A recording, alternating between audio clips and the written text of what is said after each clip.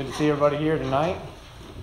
I'm glad that the weather's shaping up like it's supposed to, and I think everybody else is too. If you missed the memo today, one of the things we mentioned this morning is that I learned how to tie my own tie. So if you weren't here, don't have to ask my dad anymore. Hopefully I can keep it up. But it's good to see everybody here tonight. I like those songs that Wayne were singing about heaven, and I think we're all going to get there. I think we're all going to help each other, and let's just keep coming here, keep worshiping, keep teaching, and let everything grow and prosper in the way it's supposed to. So tonight's lesson, I was listening to a sermon online from Stephen Rogers. A lot of us know. He preaches down in Evansville, and he preached a sermon on one of these Old Testament stories that we're going to talk about tonight.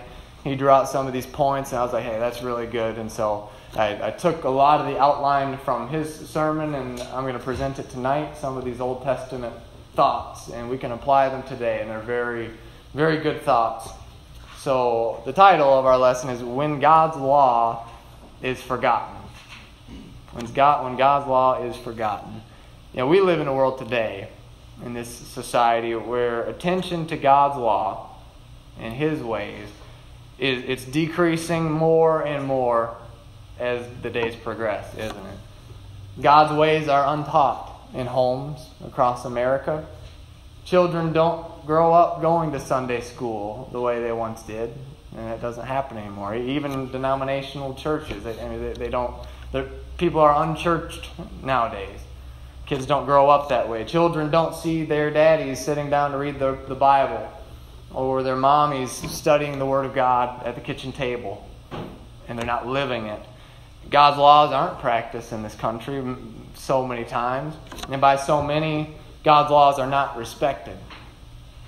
So many have forgotten the God of heaven and are allowing this culture, this changing culture, to influence their moral values and what we see as right and what we see as wrong. Because of the changing culture, it's getting a little hazy for us. We can't really tell what's right and wrong in this culture.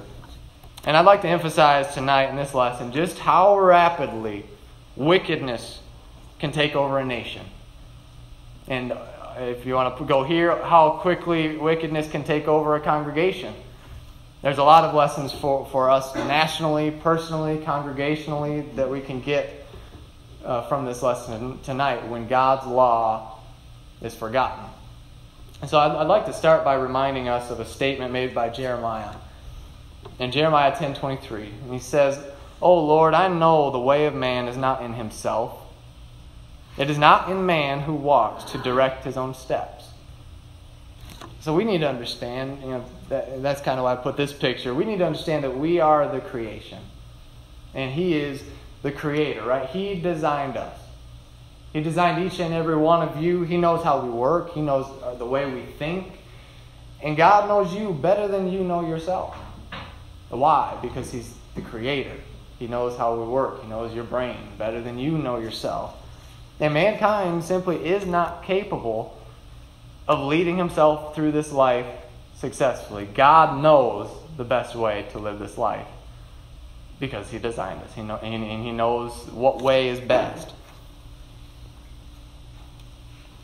I'd also like to start by reminding us of what Proverbs chapter 14 says in verse 34. Righteousness exalts a nation, but sin is a reproach to any people. We in America, Americans take pride in our military, maybe our economy and things like that, but this is our focus here. This is what really is going to would help this country is if a nation could turn back to God. And that's a lot of what we're going to talk about tonight. So tonight I want to talk about an Old Testament story. Maybe you've heard it, maybe you haven't. And I want to focus on a very good Old Testament Bible character that kind of might fly under the radar. And I want to take us back to a time period in Israel's history where God's laws were completely forgotten among the Jewish people of the time. And then I want to show you what happened when a young king came along who decided in his heart that I want to serve the God of heaven. I want to pursue God with all my heart, soul, strength, and mind. And I want to show you the impact that this young king had on such a wicked nation. And it's a pretty incredible story. When I mention the name to you, King Josiah, does that ring a bell to anybody? You know, if you studied the Old Testament, you probably get all of the names of the kings mixed up like I do, and which one was from Israel, which one was from Judah. There's so many of them. Which one was good, which were bad. Hopefully by the end of this lesson, you'll know a little bit more about this man. Is that he was one of the great, great kings over the land of Judah. And you're going to remember the faith that he had in the God of heaven.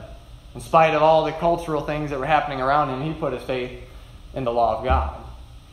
And you'll remember his great decisions that he made to help turn this nation back to God for a time. And the people were faithful to God after Josiah was in the reign. As long as he was in reign, the people were faithful to God. And so you can read about this man, Josiah, in 2 Kings chapter 22 and 23. Also a parallel account is in 2 Chronicles 34 and 35. So if you're writing notes, take that down. I'll start by giving a few facts about Josiah. He was the 16th king of Judah. That's 16 of 20. You know, when Judah first began, originally you had the United Kingdom. You had those first three kings, Saul, David, and then Solomon, who each of them reigned 40 years apiece. And then the nation broke apart, right, when it got to Jeroboam, Rehoboam. And Israel was the 10 northern tribes, and the 2 southern tribes, well, that was the nation of Judah. And Rehoboam, the son of Solomon, was the first king over those southern 2 tribes in that land of Judah. So he was the first king. Now Josiah is the 16th king in that list of kings. So that puts it into perspective of where we're at. Josiah was a very young king. And there's a lot of good lessons for young people in this sermon tonight, and examining the life of Josiah. That even though he was young, he was a great servant in the eyes of God. And really sometimes I think we make age excuses, and a lot of times it's I'm too young. Maybe sometimes it's I'm too old. But we're going to see by the tenacity of this young man that it doesn't matter. If you have God on your side, it doesn't matter what age you are. If you can make faithful decisions and stand up and do what God wants you to do, it doesn't matter what age you are, as long as you're standing where God wants you to stand. And so the Bible tells us he was very young. 2 Kings 22 and verse 1 tells us Josiah became king over Judah when he was 8 years old. That's pretty young. I don't really get that, why they used to do that, but it was just the next king in line, stick him in there. And so obviously he had some advisors that were helping him when he first started out, and so he was a young king. And he reigned, the Bible says, 31 years in Jerusalem over the nation of Judah, which would make him 39 years old at the time of his death. So he lived and died a very young man. He didn't live to be very old. The Bible also says that he began to seek the Lord when he was 16 years old. All right, so here's a young man who stands up and says, I'm going to serve the God of heaven. And you're going to see a lot of idolatry that he's having to deal with. That's what the people were doing. 2 Chronicles 34 and verse 3 says, For in the 8th year of his reign, he would have been 16, while he was still young, he began to seek the God of his father David. 2 Kings 22, this passage says about him in verse 2, it says, And he did what was right in the sight of the Lord, and walked in all the ways of his father David. He did not turn aside to the right hand or to the left. Right? He walked after God's ways. He didn't turn aside to the right hand or to the left. Josiah was a man who, as king over the land of Judah, agonized in his heart over the terrible sin that was taking place in this nation. And when we see his response to all of this sin and how he dealt with it as king, it really reminds me a lot about what the Bible says about Lot from the book of Genesis, living in the land of Sodom and Gomorrah. 2 Peter talks about Lot, and in verses 7 and 8 of chapter 2 talks about righteous Lot, who was oppressed by the filthy conduct of the wicked. For that righteous man dwelling among them tormented his righteous soul from day to day, by seeing and hearing their lawless deeds. And so in Josiah's story, we can see that same concept. Is that a man who was seeking after the Lord, he observed all of the wicked things that are happening around him, and it brought him to despair, seeing their lawless deeds and their disobedience to the God of heaven. And in this lesson for us today, I mean, if we want to apply this for us today, is that if you are in love with God and His ways, then the conduct of the wicked and the way that they act should utterly disgust you as a child of God. And we should feel like this, tormented in our soul, when we see the things of this land and the unrighteousness that is being practiced and promoted out there today. You know, even the thought of these evil acts should make Christians grieved in their hearts when they see it. In Psalm chapter 119, in verses 104 and 105, says, "Through your precepts I get understanding. Therefore I hate every false way." And this is the attitude that King Josiah had. And so when he comes to the throne, first off, I want us to understand who was king before him. His father, Manasseh. Manasseh was a wicked, wicked king who reigned before him. And he reigned as king for over 50 years, and this man was a big promoter of idolatry and so many other wicked deeds. Throughout his reign, he allowed so many wicked things to rule his nation. He did not seek after the God of heaven, not at all. He didn't even attempt. He even, as the Bible says, sacrificed one of his own children to an idol with fire. That's how bad this nation has gotten. In 2 Kings 21 and verse 6, talking about Manasseh and how bad this king was, says also he made his son pass through the fire. And that's a phrase for what they were doing in the idolatrous days, as they would offer up their children and different things. So he did that, and it says he practiced soothsaying, used witchcraft, and consulted spiritists and mediums. He did much evil in the sight of the Lord to provoke him to anger. So that's who his father was. But then we see Josiah come to the throne. And the Bible tells us that he destroyed the idols that his father had brought up and that had been reigning in the land. And the idolatrous priests he got rid of throughout all the land of Judah. 2 Chronicles chapter 34 and verse 3 says, "In the 12th year of his reign, he began to purge Judah and Jerusalem of idolatry." And he was going to get rid of it, right? And I want you to get this. The 12th year of his reign. He's 20 years old now. 20 years old, and he begins purging the land of this sin. He said, I'm going to get rid of it. I'm going to get rid of these things. This is contrary to God's ways. We don't want to practice these things. And they say young people can't make good decisions. They say that that the young aren't capable of making good decisions. Well, that's not right. Sometimes young Christians, I think, get the idea in their head, I'm not old enough. Maybe when I'm older, I'll start seeking God and I can do it then. Like I said, sometimes the older Christians are like, I'm too old. Well, what is the right age to serve God? Well, who's going to do it if you don't? Josiah was 20 years old. We need to listen to that. That's young even in my eyes. So he's been seeking God for 4 years, since the Bible says he was 16. And here's a man who stands up and says, you know what? I will clean idolatry out of this land. And he stood up for God and God's righteousness and got rid of these things when he came into power. Now, I want to give you a quick list of some of the things that Josiah did in cleaning out the land of Judah of all of this sin. There's many things, and I didn't put all of them on here. He commanded, first of all, that the articles used to worship Baal and Asherah to be removed. And get this, from the temple. These false gods, Baal and Asherah, that they had brought them into the temple that was supposed to be used to serve God. 2 Chronicles 34 verse 4 says, And the king commanded Hilkiah the high priest, the priest of the second order, and the doorkeepers to bring out of the temple of the Lord all the articles that were made for Baal, for Asherah, and for all the hosts of heaven. And he burned them outside Jerusalem in the fields of Kidron and carried their ashes to Bethel. So you see what was going on here in this nation?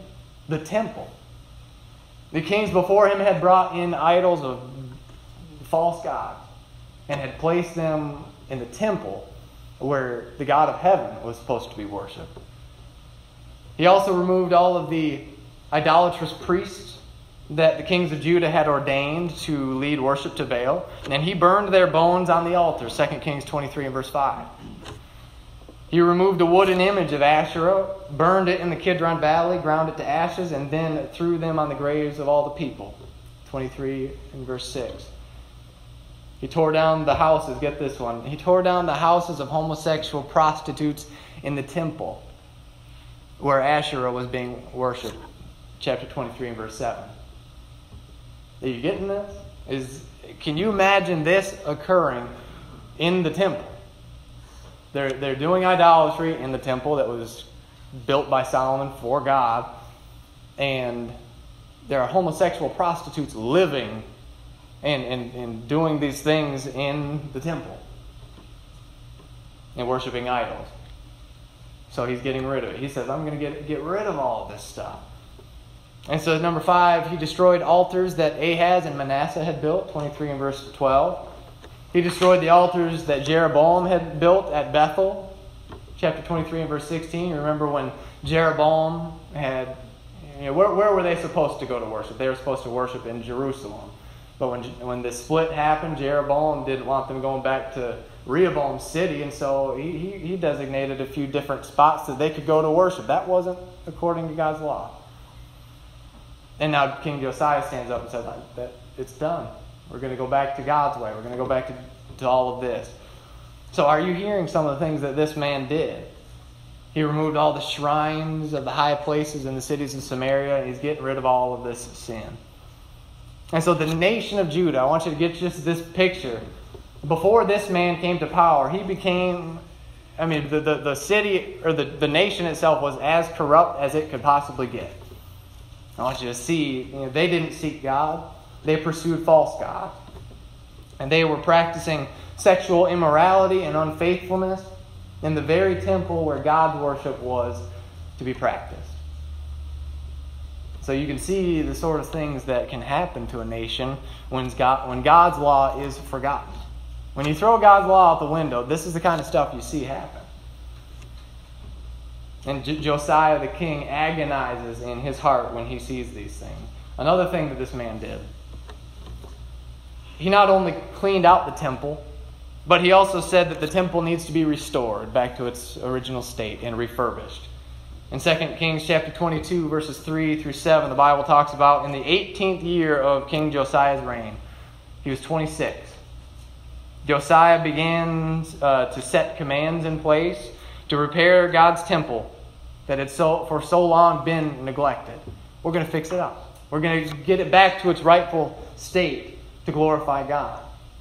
And it's the next part of this story that I want to really focus on in this lesson and draw this out. There was an incredibly awesome find that they came across in the temple. As they had been cleaning out these articles of Baal and all this idolatry, getting that out of the temple, and they're seeking to restore the temple back to what it was. In 2 Kings chapter 22, and verses 8 and following through the rest of that chapter, it talks about what they found in the temple of God. As they're cleaning, Hilkiah the high priest finds the book of the law in the temple. The book of the law. It had gone unnoticed. God's law was lost for years and years, and it was in the temple.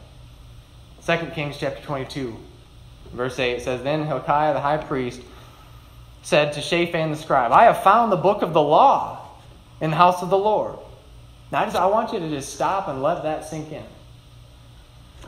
They didn't even know where the book of the law was. And, to our understanding, that's Genesis through Deuteronomy. Right? Everything written by Moses. And they didn't even know where it was. Now I was kind of wondering, how was he seeking after God? There might have been the writings of the prophets, of the Psalms. But here is the law of God that has all of the feast days that they're to to do and all of the laws for them that they're supposed to follow. And they didn't even know where it was. It was lost in the temple. Imagine that, being in the temple. And so it was a scroll containing the law of God. They didn't even know where it was. So certainly the prophet Hosea's statement could definitely apply to this generation that we're reading about. Hosea 6:4. My people are destroyed for lack of knowledge. Because you have rejected knowledge, God says, I also will reject you from being priest for me, because you have forgotten the law of your God. I also will forget your children. And so my warning always for us is, may this never be said about us at the Davison congregation. Is that we're not going to forget God's laws. We're not going to let it be hidden in our lives. So what happens next in this story? I want to continue with it. So the book of the law is found. Hilkiah the high priest then gives the book to Shaphan the scribe to read it. And then Shaphan reports back to the king, Josiah. And then he reads it in the hearing of Josiah. He reads it to him. And Josiah, when he heard the law of God, when he heard the things that were written, and what God's will was for the people, what they had been doing that was so corrupt, and he heard the words of God, all the commands that they had been neglecting for years and years, the Bible says that Josiah literally tore his garments in despair when he heard the word of God.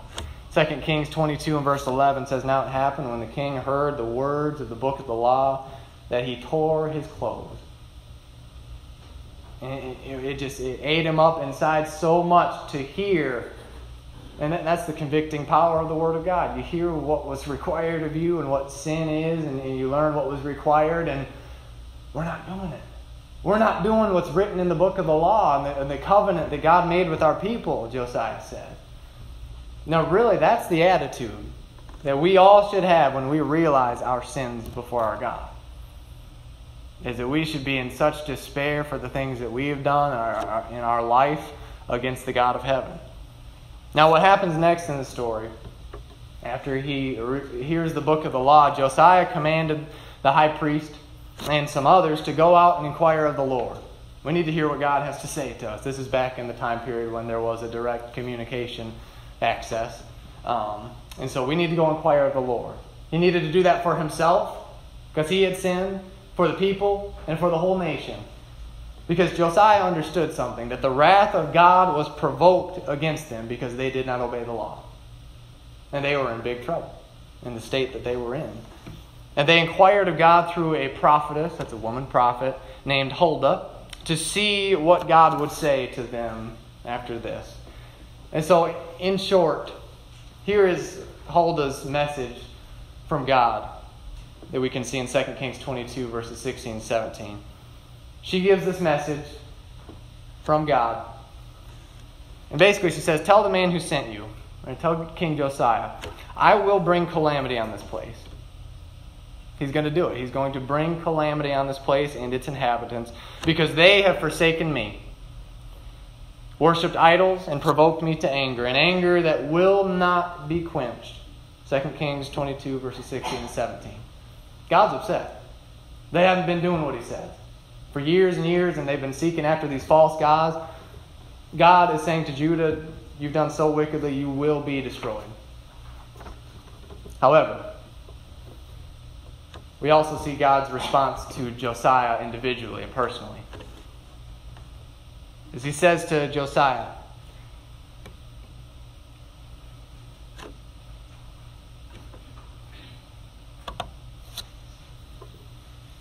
it says, because your heart is open to my word, because you humble yourself, and because you have repented, I have heard you.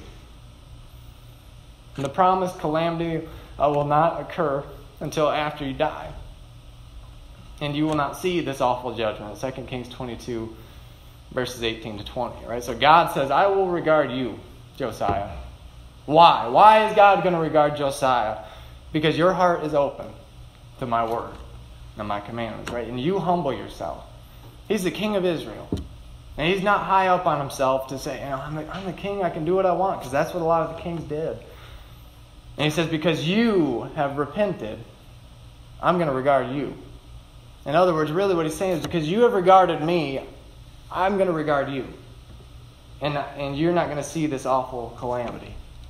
And so that's really the statement that God makes to him. So listen to what Josiah does with this message and what his response is. 2 Kings chapter 23, verses 1 and 2. Let's see what Josiah does after this. It says, now the king sent them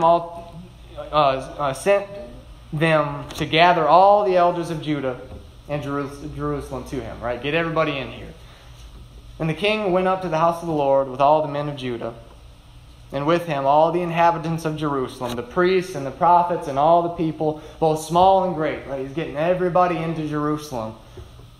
And he read in their hearing all the words of the book of the covenant, which had been found in the house of the Lord. So what did he do? He stood there before all of the people of that nation that gathered there in Jerusalem. He called for everybody.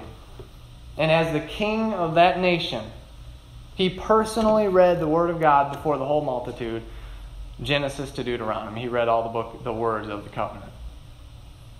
And I just ask you, can you imagine that happening in America today? And one of our leaders stands up and is going to read all of the book of the covenant, of the new covenant, before all the people. I could say this, it would probably be against the law, that wouldn't be allowed for our president to do that. But just imagine this scene. Imagine what's going on here. All the people are probably wondering, what's going on? Why are we all being gathered together here? And then the king stands up and raises his voice toward the people, and he begins reading the book of the law. And you can just hear his voice. In the beginning, God created the heavens and the earth. All these people who had been seeking after idols.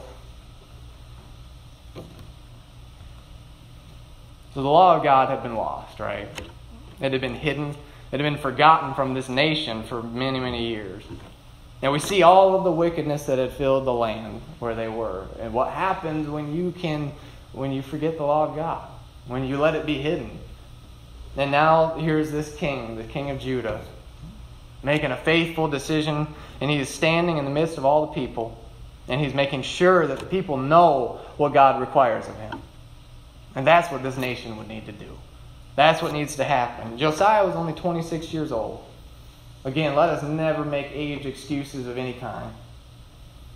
So Josiah at that point then made a covenant before the Lord that he would follow him and keep his commandments with all of his heart and soul. He made a covenant. I'm going to keep your law, 2 Kings 23 and verse 3. And we also see that the people joined into that covenant. Right? The leader made the decision, I'm going to follow God. I'm going to follow this, and then the people follow. He also commanded that the people, again, observe the Passover that had for so long been neglected. The Passover feast. And this Passover, which was observed during the 18th year of Josiah's reign, the Bible says was greater than any held Passover during all the days of the judges, the kings of Israel, and the kings of Judah, in the eyes of God. And listen to what it says about his Passover that he had the people keep. 2 Kings 23 and verse 22 says, such a Passover surely had never been held since the days of the judges who judged Israel, nor in all the days of the kings of Israel and the kings of Judah. 2 Chronicles 35 and verse 18 says, there had been no Passover kept in Israel like that since the days of Samuel the prophet, and none of the kings of Israel had kept such a Passover as Josiah kept. With all the priests and the Levites, all of Judah and Jerusalem were present, and the inhabitants of Jerusalem. Another thing that King Josiah did is he put the Ark of the Covenant back into the temple, 2 Chronicles 35 and verse 3. And you realize what that implies, don't you? They had taken the Ark of the Covenant out of the temple and started putting all of these idols in here. And certainly, my people are destroyed for lack of knowledge. That's exactly what defines this nation at the time. So when you stop and look at all the things that this man did for God, he stood up and said, I'm going to take a stand. We're not going to do this anymore. And all the things that he did in the name of the Lord, no wonder we can read this kind of a statement about him summing up his life. 2 Kings 23 In verse 25, it says, "Now before him there was no king like him, who turned to the Lord with all his heart, with all his soul, and with all his might, according to all the law of Moses, nor after him did any arise like him." And also in 2 Chronicles, in that passage, 34 and verse 33, it says, "Thus Josiah removed all the abominations from all the country that belonged to the children of Israel, and made all who were present in Israel diligently serve the Lord their God all his days. They did not depart from following the Lord of their gods." Notice it says all of his days. And so really, is there any better statement that could be made about a person? That they sought the Lord with all their heart, soul, strength, and mind. And those seeking God today in the 21st century through Christianity and in this country would do well to follow exactly what Josiah is doing in this story. Like Josiah, churches should start by removing all of the abominations that man has brought in to New Testament religion. Get rid of it. It's not what the book of the covenant says. It's not the original plan. Like Josiah, we should get back to the blueprint, the written Word of God, and then go from there. Really, what Josiah is doing is a reformation. We need to get back to what the Bible teaches in everything. The way we worship, the way salvation is taught, in doctrine, the way we live, and everything. We need to go back to the blueprint. Over the past 2,000 years since Christ established Christianity and brought the new covenant, man have added their own doctrines to Christianity. They're old to us now, but they were new. Men have added their own type of worship. They add all of these different things that God never commanded. And we read this passage this morning, Matthew chapter 15 and verse 9. Jesus says about the Pharisees, he says, "And in vain they worship me." That means it's to no avail. It's for no reason. They worship me in vain, teaching as doctrines the commandments of men. People in their own personal lives have also neglected God's ways on morals and on righteousness and on purity in this land. How badly this country needs to heed the advice that was written by Jeremiah the prophet. Jeremiah chapter 6 and verse 16 says, "Thus says the Lord, stand in the ways and see, and ask for what? The old paths. Ask for the old paths, where the good way is, and walk in it. Then you will find rest to your souls." And what's interesting about this is Jeremiah the prophet was alive during the time of King Josiah. That's in the exact context. As a matter of fact, in 2 Chronicles 35 and verse 25, you can read about Jeremiah mourning the death of King Josiah and all the good things that he did. So you think about the context of what he just said there. This is the story we're talking about, and we always use that as, we need to seek the old paths. So ask for what? Ask for the old path, where the good way is. And do what? Walk in it. Go back to the old path. Go back to what the Bible says is what we need to be telling our friends and neighbors who are trying to seek Christ. For us, that's the exact advice we need to follow. Jesus Christ brought mankind the new covenant 2,000 years ago, and for us, that's the old path. Let's get back to the old path where the truth is and where God's commandments are. People wishing to follow Christ today are looking in all of the wrong places. They look at creed books that were written by men. They look to their pastors, their preachers, and their priests. But they ought to find the answers written in the book of the covenant, just like this story. And our book of the covenant is Matthew through Revelation. And we need to go back to the blueprint. So many people are being led down the wrong path, because they've strayed from the blueprint.